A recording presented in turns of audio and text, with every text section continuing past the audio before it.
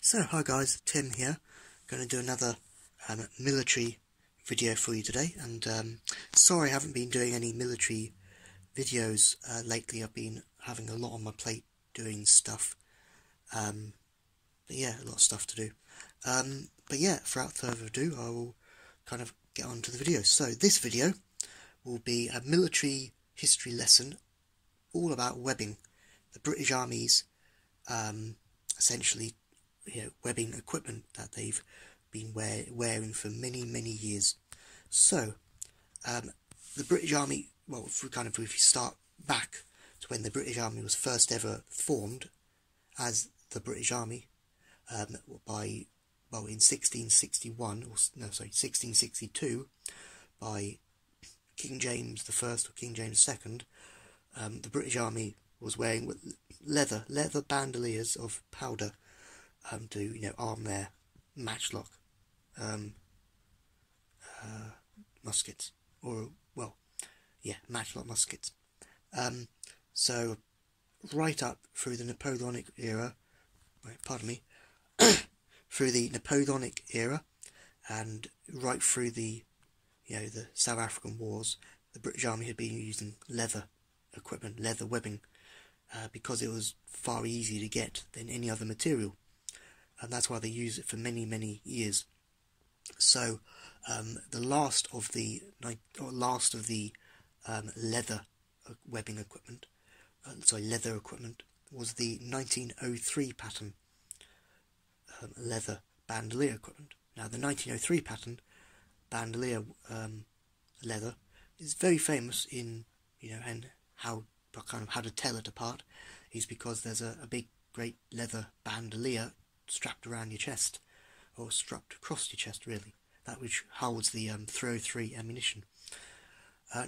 Now it was the reason why it was the 1903 pattern leather equipment was the last, is because leather in the heat can essentially go hard and crack, and that's that for your leather.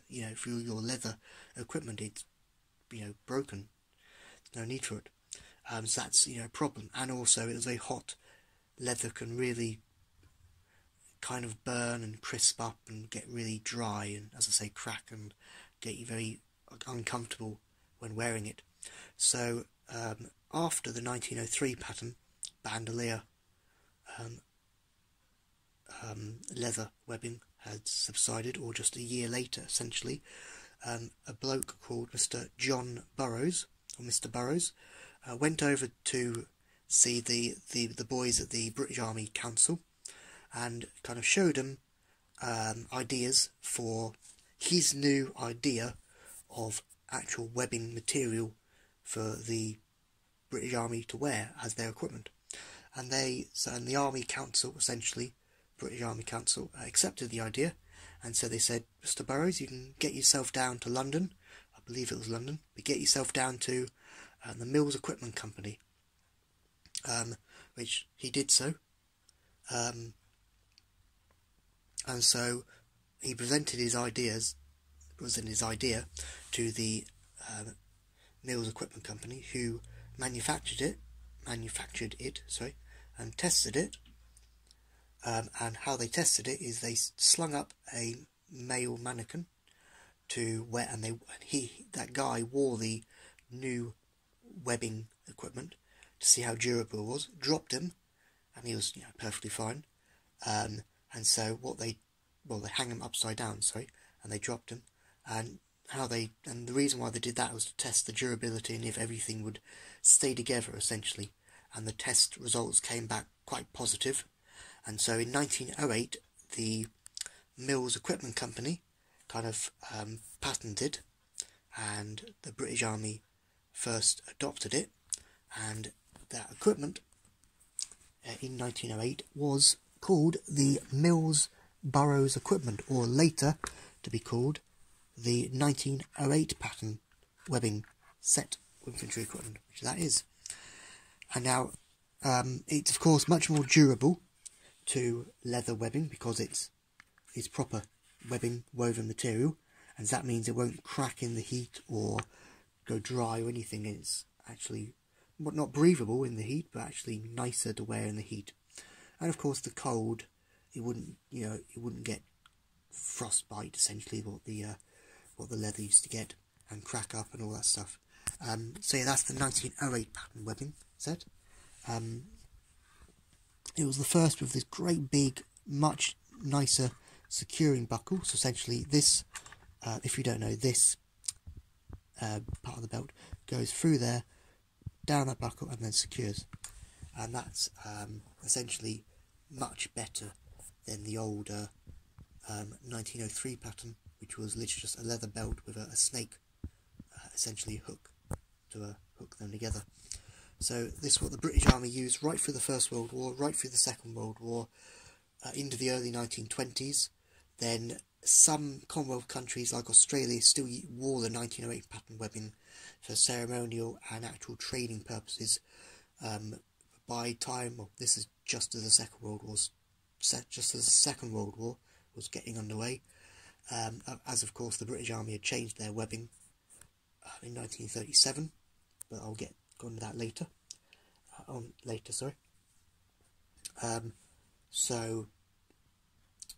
And also some countries, as I say, still use them in training purposes as well. So that's the 1908 pattern webbing set.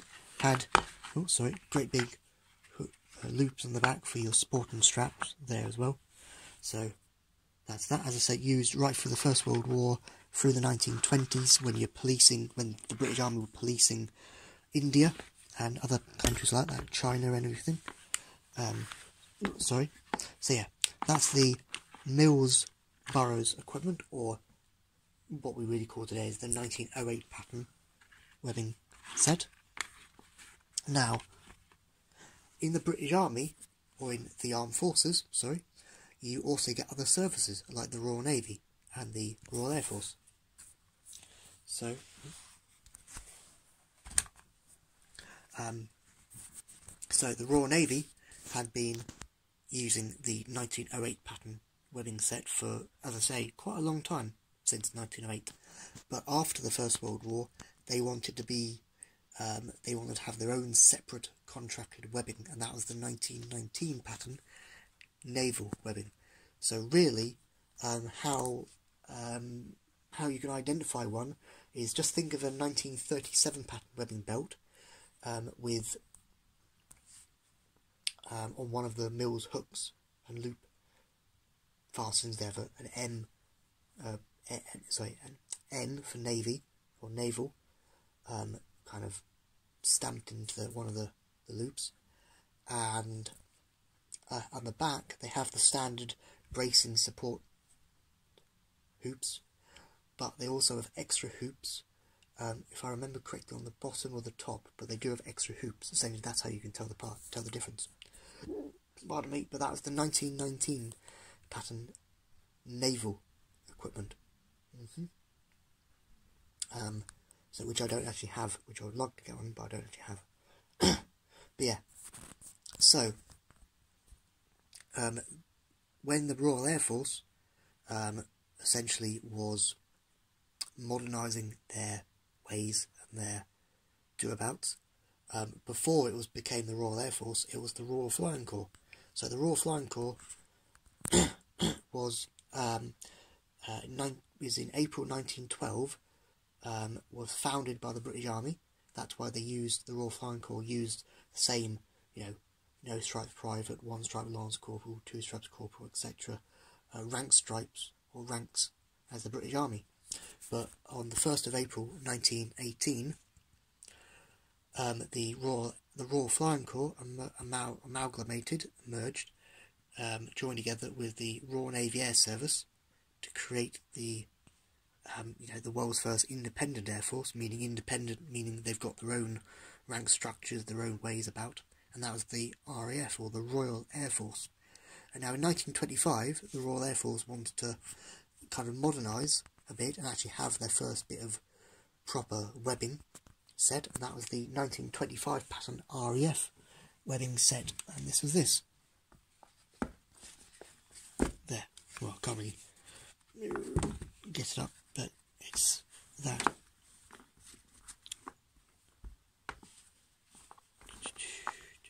fiddly, all this. There, I'll do that.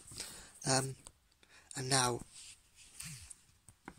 in when the 1919 naval set came out, it was the first ever patented webbing where it has the Mills hook and loop system, which is that. I can try and hook it over, which, sorry, I probably can't. There.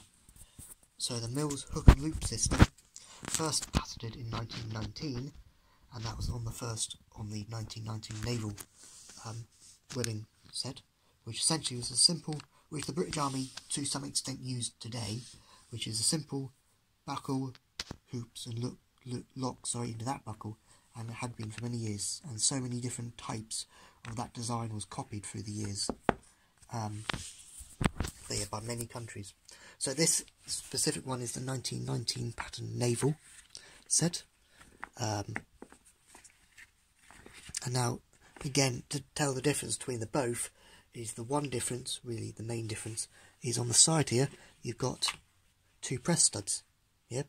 And those press studs there and there are for connecting the, which are quite rare today, really rare, rarer than the belt, I would say, is the 1925 pattern bayonet frog for your 1908 pattern bayonet, which they essentially look like a 1937 pattern webbing, RAF webbing frog, but you have on the, when the loop is looped around, you also have a press stud which presses into there, so it's kind of really secure, essentially. So that's the 1919, that's the 1925 pattern RAF belt there, which has weirdly gone very dark in this room now. I have to do weird. Yeah. So yeah, 1925 pattern RAF webbing, their first bit of webbing. That's that. So now, the British Army in 1936 essentially modernised the British Army.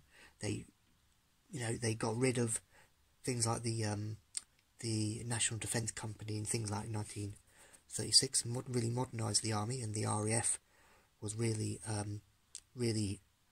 basically a fortune teller as that as well. I'll tell you, that'll be another video as well. But in 1937, the British Army adopts another set of webbing, which was the very formidable, very famous 1937 pattern webbing set here. Oops, sorry. There. And it still retains the hook and loop system, like every 1937 pattern style, or every pattern webbing of belt would. And this would be used right through the the Second World War, right through the 1950s. And not much really to say about this apart from the 1925 pattern here had the press studs, but these, they got rid of them because they didn't need to have them, because there was just no point. It was a waste of brass, essentially. But what my one doesn't have, it should have the, well, if you get the 1925 pattern here, it should have the two buckles either end, which it doesn't on my one, sadly. It's missing one.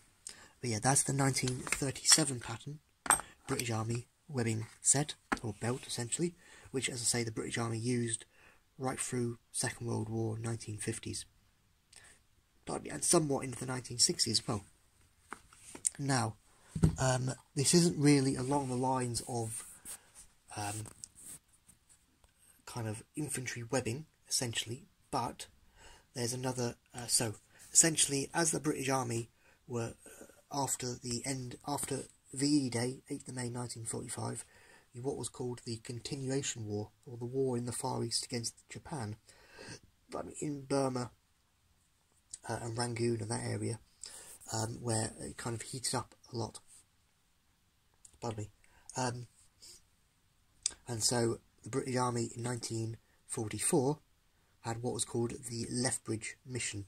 So a guy called Colonel Lethbridge went over with and basically tested a lot of different webbing, because they found out that the 1937 pattern webbing, which was being used, all of the time essentially in the Far East, used to rot in the heat and the climate. So what they came out with was the 1944 pattern webbing, which was the first, which was kind of your tropical webbing, your first proper tropical webbing, the 1944 pattern webbing, which I will cut the video because it's on a mannequin at the moment, and I'll show you for it on the mannequin. So this is the 1944 pattern webbing, or the tropical webbing, which was introduced in 1945, to be precisely. Now, as I say, the 1937 pattern webbing tended to rot in the Far East in the heat. So when Lethbridge and the test subjects essentially came back, they found out that this webbing was perfectly fine in the jungles of Burma, but it was never ever used, or sorry, never ever worn ever at all in Burma, or at the end of the Second World War. It wasn't. When the war actually ended in 1945 and 1946, well, no, when the war actually ended in 1945 and then a year later in 1946, they started to properly adopt these. So the 1944 pattern webbing, and this is actually on my Malaya 1950 mannequin. If you want me to do a video of that, I'll be glad to do it. I'll be doing a video on that. So 1944 pattern webbing adopted in 1945. Now the difference really is they actually copied off the American the American model 1936 belt, which had the eyelets, so you could fit kind of the more modern at the moment canteen, which had the American kind of loop system, which loops in there and around, or that way. Had this little press stud here, which essentially when you're slinging your rifle over your shoulder, your stock of your butt would go in there, and then that would secure the rifle when you're on a long march without it flapping about. It had a, like every other webbing belt I've shown you, it has a 2-point attachment for the brace. It actually has a 6-point, so I can't really show you, but on the behind here, it's got the usual supporting straps for the braces, and then either side it's got these little braces. Ooh, you can't really see it, but there, which are for another attachment. So essentially, you get the brace, and then you've got a little bit kind of hanging off the side, and that's what these go into. So that's the 1944 pattern tropical webbing, first properly introduced in 1946 post-war years, and used in Malaya and Borneo in the 1950s and 60s. So that's that. Now, in 1958, the regular British Army had adopted a new pattern of webbing, and that's the 1958 pattern webbing set. And now, by this time, Malaya conflict, emergency is still going on, and so the 1944 pattern webbing, the tropical webbing, was still being used, and would be still used, throughout the 1960s as well. But the regular British Army wanted to adopt another webbing, which again was this, the 1958 pattern webbing. And it was the last of the actual proper webbing materials. Then later on they would, in the kind of 80s would go on to, or 70s, 80s, you would go on to see more of a plasticky sort of kind of material being used for that. But how this one works is, if we get a 1925 pattern RAF belt here, you see you've got the supporting straps there for the braces. Yep. The 1958 pattern belt uses the old 58 pattern what do you call it? The 1958 pattern brace extensions, which essentially the brace would come down to there. So the brace would come down to there, and then the extensions would clip on there like that to there. They would use that, but these little hoops at the bottom, like that, yeah, would actually be used to carry your